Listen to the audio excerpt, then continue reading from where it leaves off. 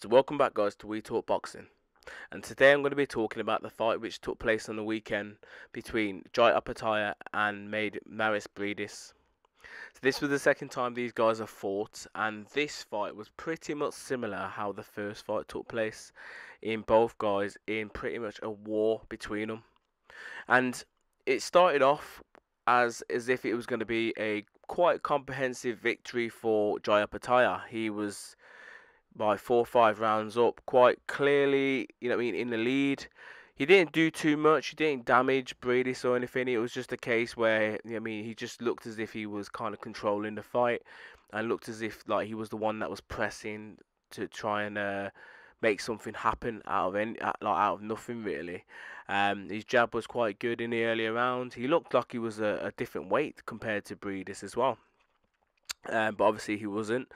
But something happened in the latter part of the fight where Mairis Briedis obviously came back into the fight pretty much from out of nowhere.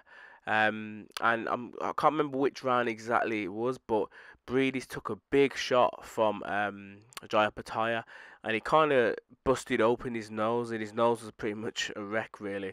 It was literally pissing down with blood.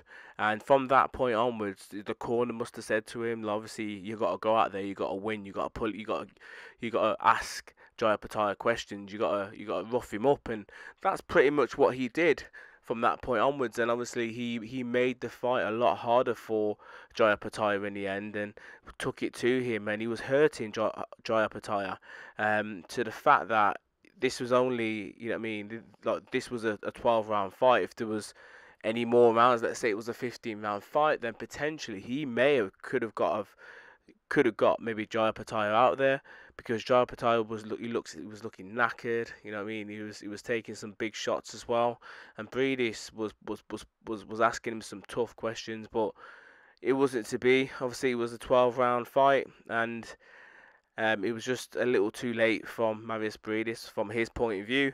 The judges, all three of them, saw it in one way, and that was weighing in the fact of Opetaia, because one judge scored it 117, 111, and the other two judges scored it 116, 112. So all judges had it quite comprehensive for Opetaia, and he becomes, a two-time cruiserweight champion by regaining his IBF belt, and that has pretty much put him instead now as in the Ring magazine ratings as the Ring magazine champion, the main man in the division again.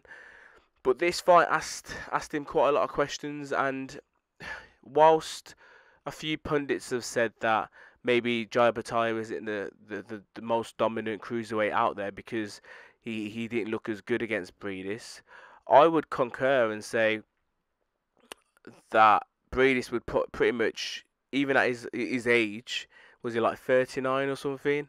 Even at 39 years of age, would still ask a lot of the other cruiserweight questions. The other champions like Billy Smith, if he was to fight him, he would ask him good questions as well. He'd probably make it tough for him. You've got Gilberto Ramirez, who recently won his WBA strap. You would ask him questions as well. So Briedis is a tough guy, and he would literally stick it on a lot of these other cruiserweights out there. The only other cruiserweight which I'm kind of question marking against, and I feel as if this cruiserweight would probably get Briedis out there, would be Richard Riakporhe, and reason being is because he's a big puncher. In terms of skill for skill, Briedis will probably outmatch him for that any day of the week, because Briedis has got a lot of boxing skills. He's got a good pedigree behind him, but Richard Riakporhe's power is pretty much like Deontay Wilder in the heavyweight division. It's very good. But yeah, I still consider Opetaia the main man in the division, although Briedis made it hard for him, and he made it hard, and that he had to obviously work and dig deep in this fight, as they would say. But yeah, it'd be quite good now to see what happens with Opetaia. Is he going to look to try and take on some of the other world champions within the division to try and capture some of the other belts? We know that Chris Smith is going to be taking on Richard Riakporhe for that WBO strap soon. Obviously, Gilberto Ramirez recently fought. He fought against Arsene Guderian, and obviously he beat him to claim the WBA strap. So he may not fight anytime soon. But that could be a fight that maybe Jai Opetaia looks for maybe the latter part of the year to try and to unify a couple of the belts. Or he could take on another German guy called Noel Miraklien or something like that. He's got a WBC strap, so there's a couple of options there for Jai Opetaia. But in terms of Mairis Briedis, on the other hand, this is his third loss, but it's only his second fight in nearly 2 years. So he hasn't been active, but if he could get a good run of fights under his belt, let's say if he could go have another 3 or 4 fights, he could potentially be back up there because he showed that he's got, you know what I mean, the willpower and the grit to mix it with the best in the division at this stage in his career.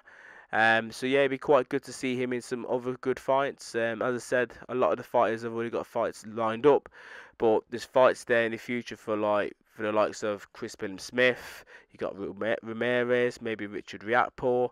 Yeah, there's some good fights there for him. But you guys can let me know your thoughts in the comments below. Who would you like Jai Opetaia to fight next? And do you feel as if he needs to try and unify some of those cruiserweight belts? And what next for Mairis Briedis? As always, guys, let me know your thoughts in the comments below. Bless.